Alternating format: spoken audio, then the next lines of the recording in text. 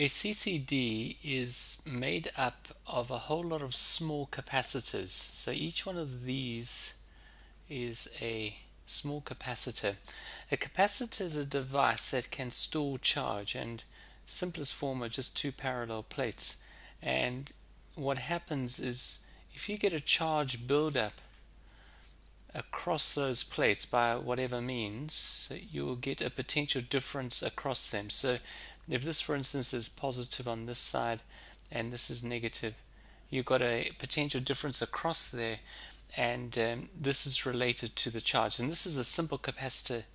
The formula for it is that you have your capacitance is equal to your charge, and we'll use a small q for that, divided by V, your voltage, or V is going to equal the charge divided by your capacitance, like that.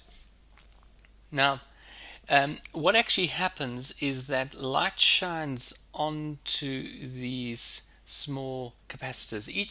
Each one of these small capacitors is a pixel. So each one is a pixel, and light shines on these, and due to the action of light we have the photoelectric effect. So you have electrons jump off or move, and this material is made up of silicon, which allows the flow of electrons in one direction. It's a semiconductor, and so you get a buildup of charge. So you've got light coming in here, and electrons jump off or move and are stored, so you get a buildup of charge, and from that you get a potential difference being formed.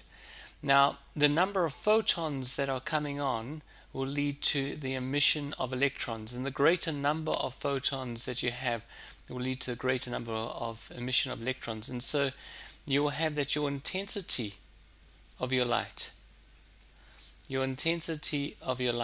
will be proportional to the charge difference that has actually been built up across there. So if you increase the intensity, you increase the charge buildup, and therefore it's also proportional to your voltage.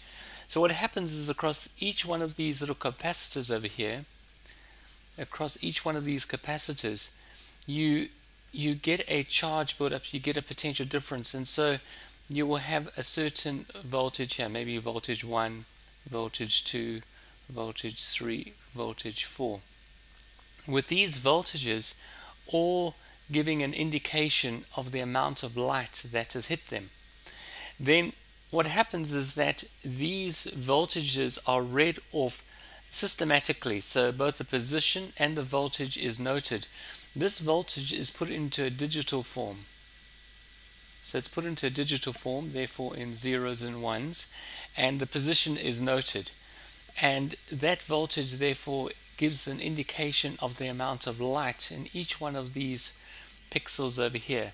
And from that, overall, from the whole CCD, by noting the light in each one, the image can be formed. Now, one or two important points is that 2 points, if you've got an image that's formed, for it to be resolved, you need 2 parts of that image to be at least 2 pixels apart.